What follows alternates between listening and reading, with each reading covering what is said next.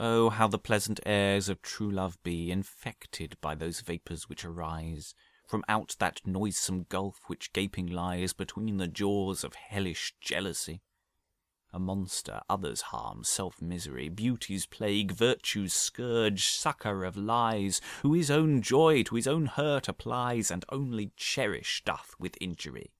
Who, since he hath, by nature's special grace, so piercing paws as spoil when they embrace, so nimble feet as stir still though on thorns, so many eyes seeking their own woe, so ample ears as never good news know. Is it not ill that such a devil wants horns?